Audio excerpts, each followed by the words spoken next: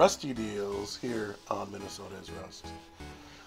2005 Pontiac GTO that needs a motor.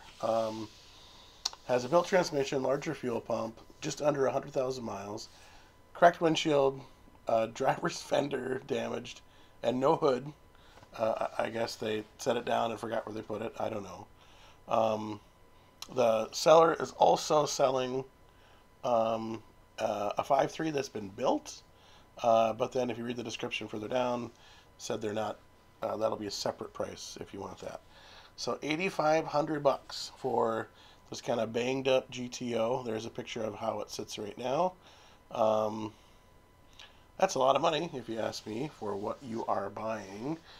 Looking at what GTOs cost on Craigslist Marketplace, etc., looks like you can find a couple of stock examples have not been all hopped up for 14,000, and then about the same for modified ones, going as high into the 20s, depending on how tasteful the modifications are. Something with a nice blower and a nice aftermarket 6-speed is going to bring closer to 20. But these are a nice car. Here is a little bit closer picture of the driver's side. You can see some kind of paint scratches and scuffs here and there. I like the color, nice silver. I remember when these GTOs first came out, they were pretty cool. It was, if you wanted a Camaro that didn't look flashy, you bought one of these. The problem with it is they did look very plain. So the last couple of years of the GTO, I don't know if they went as new as 06 or 07. They had, hood scoops, but it still looked like a Grand Am or a Grand Prix, or just a little bit different than a G6 for the days. But if you had aftermarket exhaust, you could definitely hear the rumble from that LS3 V8. So here is a quick snapshot of the interior. This is an automatic car. You can see parts on the passenger seat. You see parts on the floor. Yeah, this would be quite an undertaking of putting it back together. But if the body is clean, they're asking too much, but if the body is clean, it wouldn't be a bad project to start with, especially if you had access to another LS and whatever. You can see there is one long tube header hanging out there, and when the engine was taken out, you can see stuff doesn't look like it was cut, but it was definitely just pulled and gone. A lot of wires hanging, a lot of lines hanging. Yeah, it looked like they were in a hurry to get that out. So to give you an example of who probably owned this before, there's your glorious pinkish, reddish, whatever color you want to call those radiator hoses, and I'll just say that right there. Taking a look at the engine the person also has for sale, I'll include a couple of shots there. So this is a pretty standard 5.3. 706 heads are used off of pretty much any truck application. They're good heads.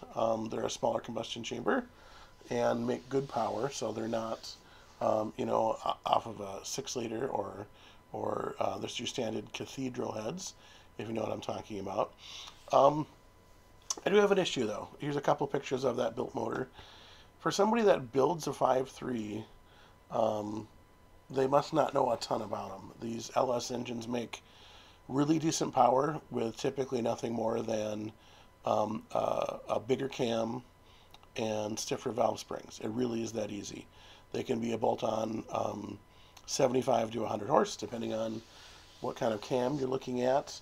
The pistons and rods have been known to hold up to 1,000 horsepower under boost. So apparently this engine, excuse me, apparently this engine had, lost a rod or lost a bearing and needed to be gone through top to bottom. Hence it was put back together top to bottom. Even new galley plugs you can see right there for the oil and whatnot. There's a pile of the parts that came off of it. I see some short tube headers there. So those must have been with that 5.3 that the person thought about selling, but apparently changed their mind if you read that description all the way. There's your flywheel, there's your intake, and various wires down at the bottom, engine control systems.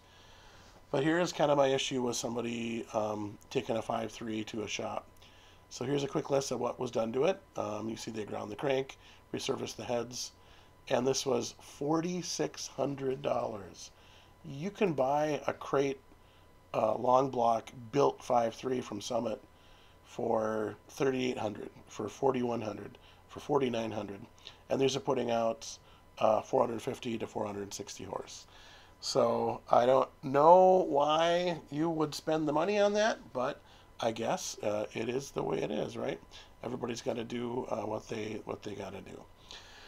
With that being said, is this a good deal? I don't think so. That's a lot of money for not that much of a car, and you don't got an engine. What are you going to do next? So I'll let you decide on that. With that being said, Rusty Deal is back at you here at Minnesota is